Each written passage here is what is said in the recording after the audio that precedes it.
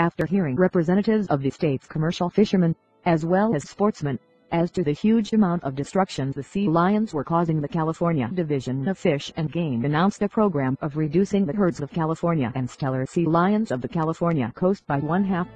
The sportsmen and fishermen contended that these interesting sea mammals are taking fish they want for themselves, and the fishermen claimed that their nets were being torn or destroyed. This plan of sea lion persecution is the latest of similar efforts undertaken after hearing only one side of the story. Yet the other side is amply available through factual information on the life and feeding habits of the animals.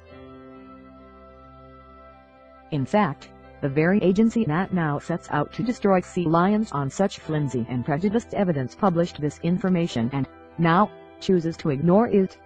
The California sea lion is the animal that has endeared itself to millions as the trained seal of circus, stage and zoo.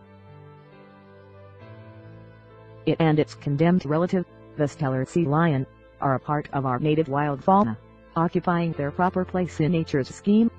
They were long the objects of systematic persecution, and by 1909 the California sea lions had been so seriously reduced that legislation for their protection was passed in response to public demand. Since that time the animals have increased to an estimated total of some 8,000 individuals, of both species, resident on islands off California's coast. The majority is found on Lighthouse Islands, giving the proposed persecution a federal angle.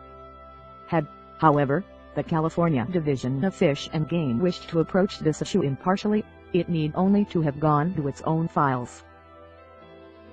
There would be found The Sea Lions of California by Paul Bonner, originally published in California Fish and Game for January, 1928.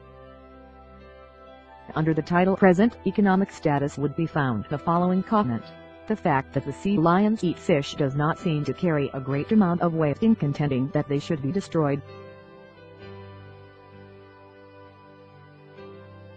Their fish diet is not confined to any one species.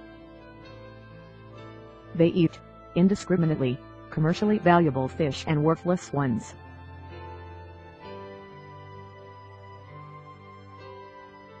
Having such a catholic taste, they destroy quantities of such fish as dogfish and motes, mollusks such as squid and optipee, and crustacea such as deep water crabs which have little or no commercial value. The dogfish, motes and optipee are predaceous and interfere to a greater or lesser extent with commercial fishing, having little commercial value themselves. As is often the case, when vested interests come into play, the real evidence goes unnoticed, and even ignored.